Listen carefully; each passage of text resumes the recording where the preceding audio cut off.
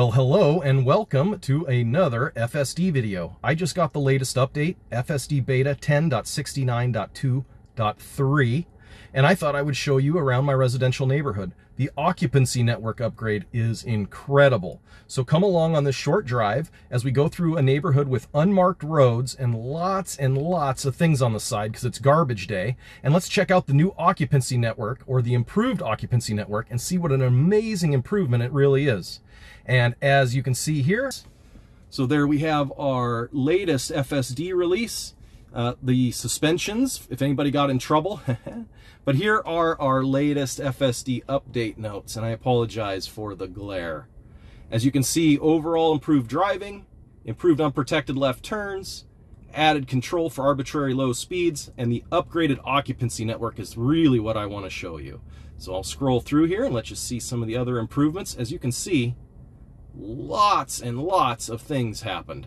So we're going to take you along for the ride as we check out this latest FSD update and see how it does, and check out the really cool occupancy network. If you like this kind of content, please hit the like and subscribe, and we'll be bringing you more.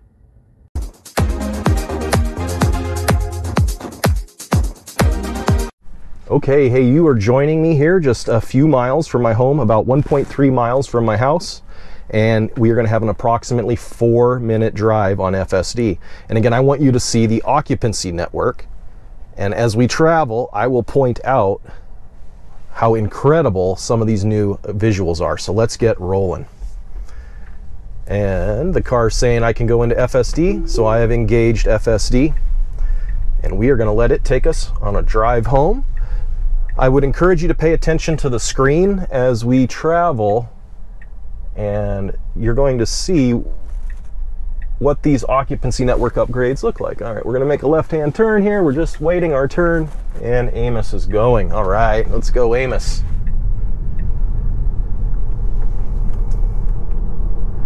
And we're going to go through here at a slower speed today because, again, I want you to get an idea or a sense for this latest update. Very impressed. I just drove home from Bellingham on it, and it does seem more confident, much more confident as a matter of fact, and handled some situations that the older update didn't like as much, including roundabouts.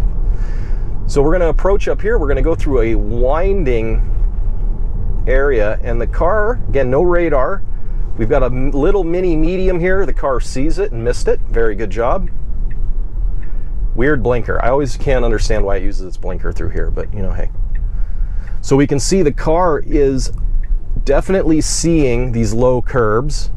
Occupancy network, again, we see some people beside us. We're slowing down for the roundabout. This is a weird behavior that hasn't improved and needs to. We're waiting on the Explorer, and now we're going to see if the car goes around this or attempts to drive over it, and it wanted to drive over it.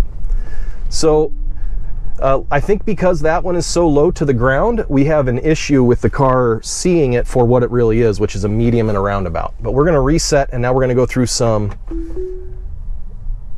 snaking corners, and then we're going to get onto roads with no lines, but lots of things occupying both shoulders, and we're going to see those on our screen as we roll through here. So as you can see, cars handling these corners very well. I'm a little embarrassed I had to intervene back there. I'm sorry, Amos, but you just were going to hit the curb. Here we're transitioning onto roads with no markings, so no lines, and we're going to watch the car as it travels through a residential area.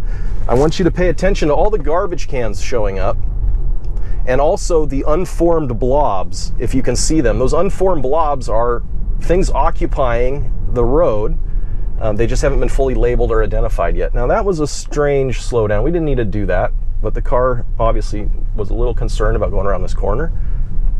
There we can see they pop up, and you can see, again, as we travel through here, what an amazing job Tesla Vision is doing in identifying and labeling all of the non-road using items that are occupying the space, or occupancy network. So again, as we roll through here, you don't need to change lanes to follow a route car. We're going to slow down just slightly, And again, we're seeing all of the things that the cameras are picking up, labeling, and again, just incredible what they're doing with this occupancy network. The occupancy network is telling the car, like I said, all of the things that are occupying areas around it, but are not cars themselves. Those show up as different items. Again, we can see all of these cans showing up. Very impressive. Beautiful view of the water, a little smoky. Again, we get close, but we don't hit them. And I'm just, again, I cannot remark how impressed I am with the level of Tesla vision.